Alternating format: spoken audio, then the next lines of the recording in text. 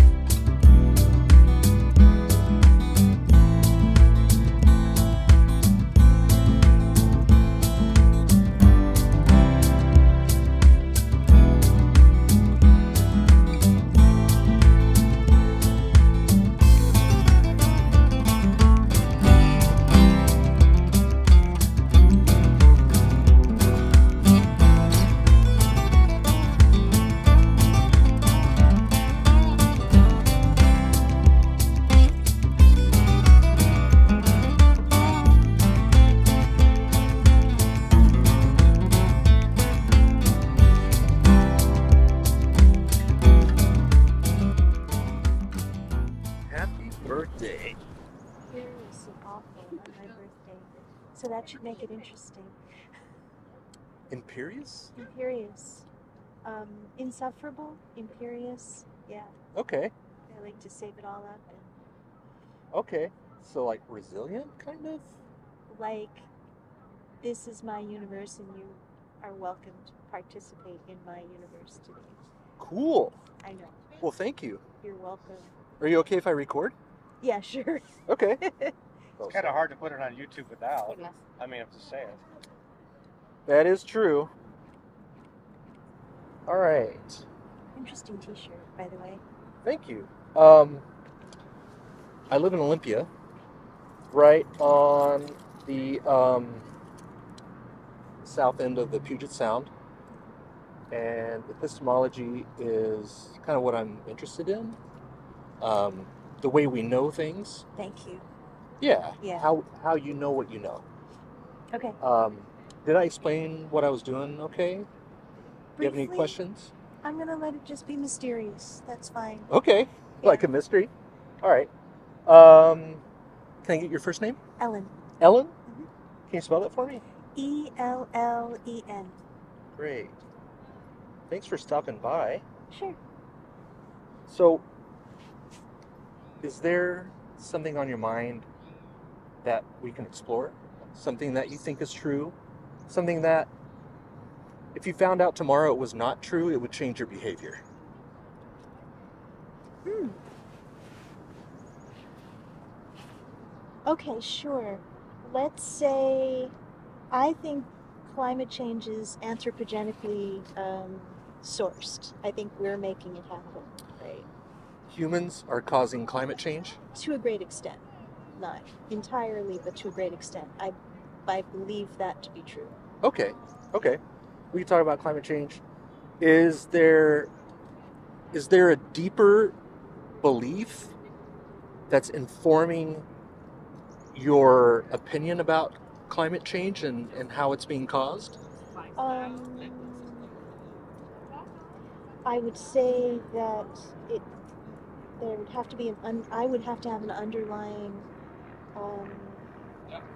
acceptance of the news media, science news, statistics, a set of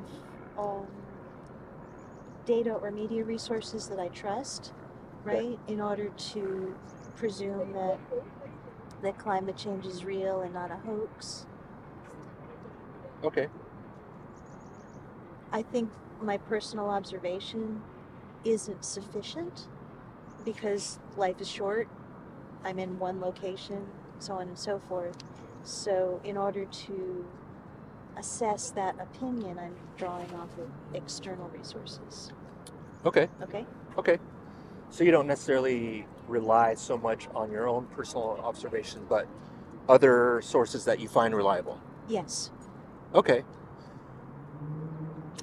How do you decide what sources are reliable and which ones aren't? It's a good question. And I don't know how to answer it in a general way, so I'll try and keep this as concise as I can. Okay. I'm politically progressive, so I am inclined towards news sources like Reuters or AP, and in addition, I like science news and PNAS and the BBC and the Guardian. This past couple of years, I prefer news sources that don't use inflammatory adjectives at all in their headlines. So like less shock media, that kind of thing? Anything that's going to try and grab me by the amygdala, I'm like, yeah, no, you're fucking with me, thanks. On either side. So it'd be like sources that don't rely on really catchy headlines. Yeah, like appealing to your emotion. Exactly. That kind of thing. Yeah. Okay. What would you say is your most reliable source for information about climate change? I like Sightline. Sightline? Yeah. They're out of Seattle, I think. Sightline. Yeah. Okay. And what makes them reliable? Great question. When they have sources, they cite them. Citing sources? Yeah, citing sources is really good. And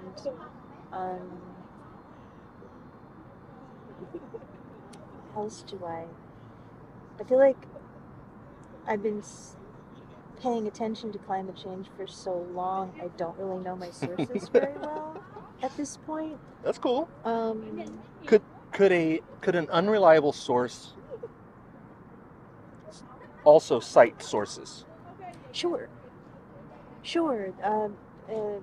There have been famous instances of that where one bad piece of data gets promulgated out multiple times.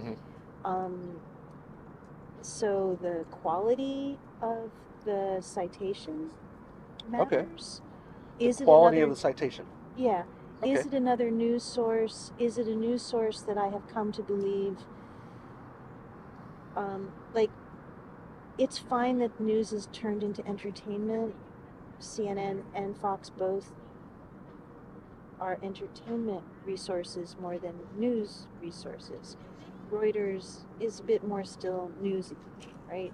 And therefore it adheres more likely, in my belief, it adheres to the ethical obligations of journalistic integrity, which is aspiring to objectivity, never achieving but aspiring to. Okay. So I'm sorry to be so long-winded. No, that's okay. So Sightline is a reliable source because it cites sources. It's ethical and it has integrity. And it is specific. Specific, okay. I like specific. That adds to the quality? Yes. Okay. Okay. On a scale from 0 to 100, where 0 is absolutely no confidence, 100 is absolute confidence, how confident are you that Sightline is a reliable source for climate change? And really what they're doing is looking at local legislation. So they're not my main resource, my only resource for climate change, but they're a good resource for urban. I'm stumbling. I'm sorry. It's okay. You said that Sightline was your most reliable source for climate change information? Let me amend that, because Sightline is really good for pro-climate regional legislation. My most reliable source about climate change, gosh, let's say Science Daily, Science News, one of those two. Science Daily? Science Daily and Science News.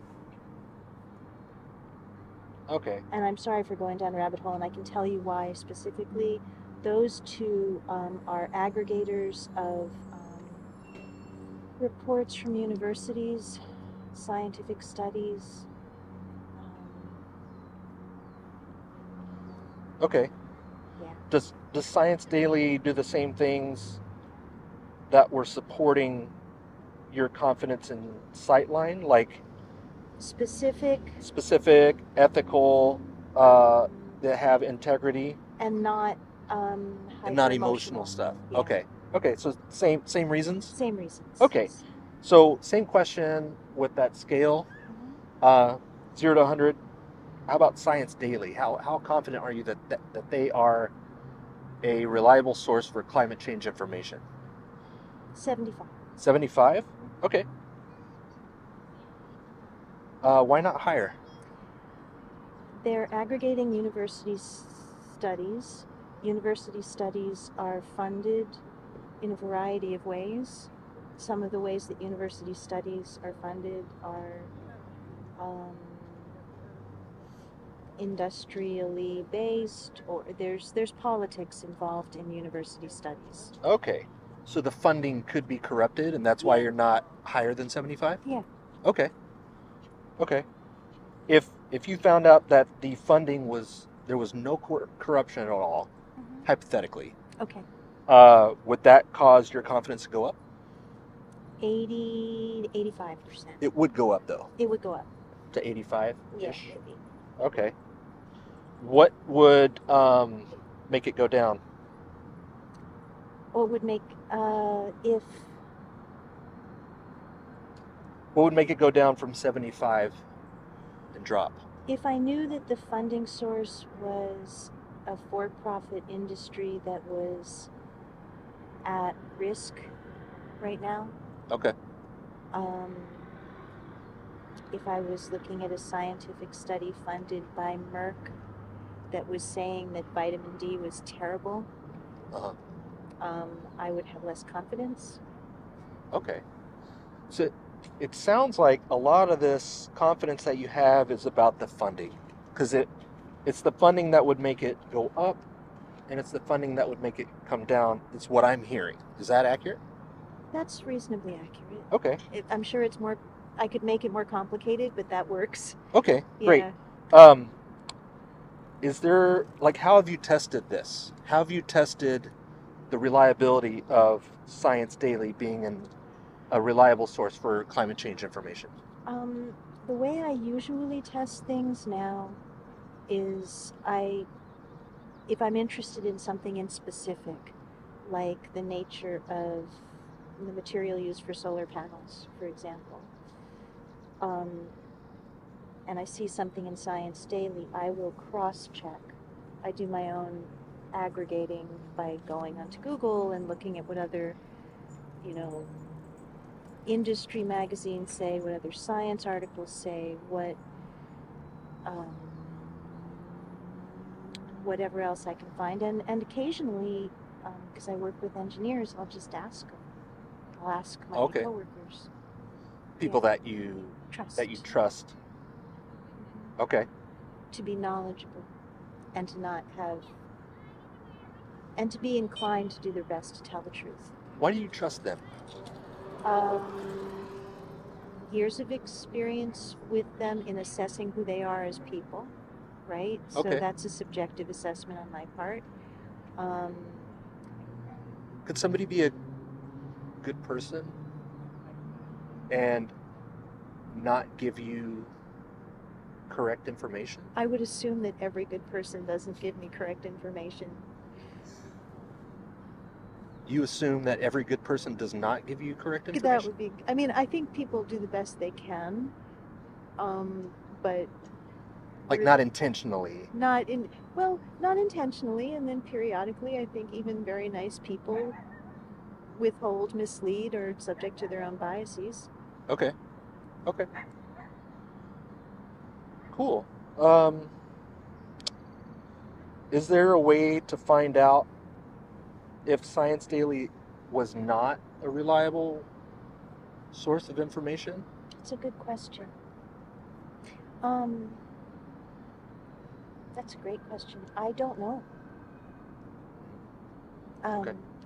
Because it's an aggregator, it would, if I were to try and look under the skin to assess its accuracy, I'd have to look at the university studies themselves.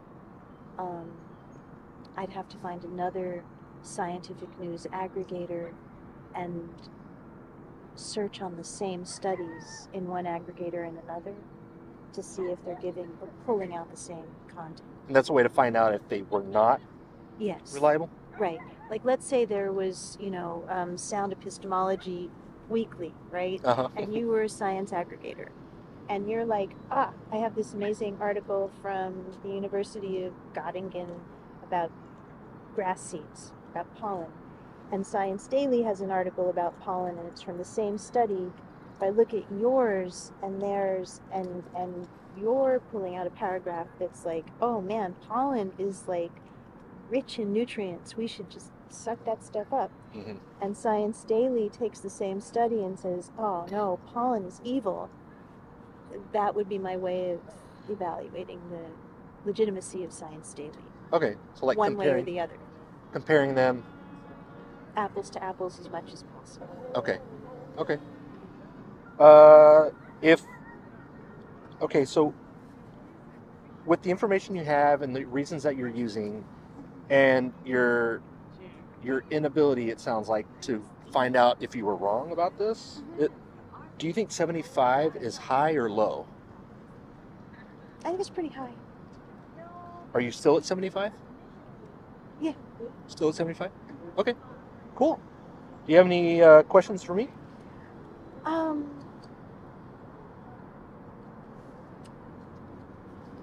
I'd love to ask you questions, but You don't want to go there. You don't. You'll be here till midnight. Yeah. Well, we have a meetup we're going to soon, so I don't think I'd be able to stick around that long. But I'd like to offer you to ask me anything that you want to. Can I see this and other interviews so that I have better understanding of what you're doing? Yes. How do I do that? There's a QR code on the board. Okay. Or you can take a picture of this. Let me take a picture. This is basically like an electronic business card. That way I don't. Understood. Yeah. I'm so sorry to take so long in answering your questions and being No, so... you did great. I thought that was good. Did you enjoy it? Yeah, sure. I love answering. I love talking about.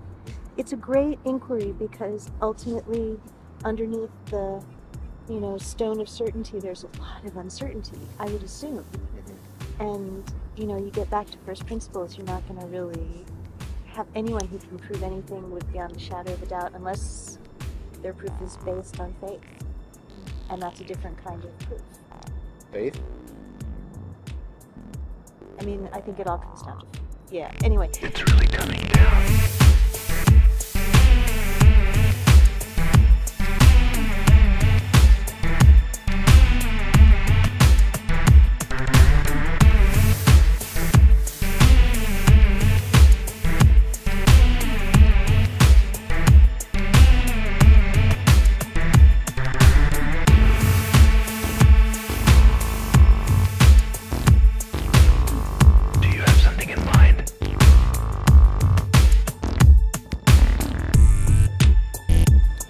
Want to look, and I won't take up. Did you want to go?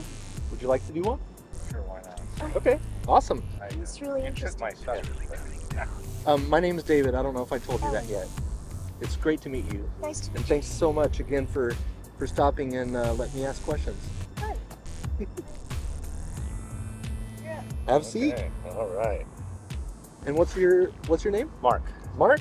Yes. Good to meet you, Mark. Wait. Oh, look at this. Wow. M-A-R-K? Yes.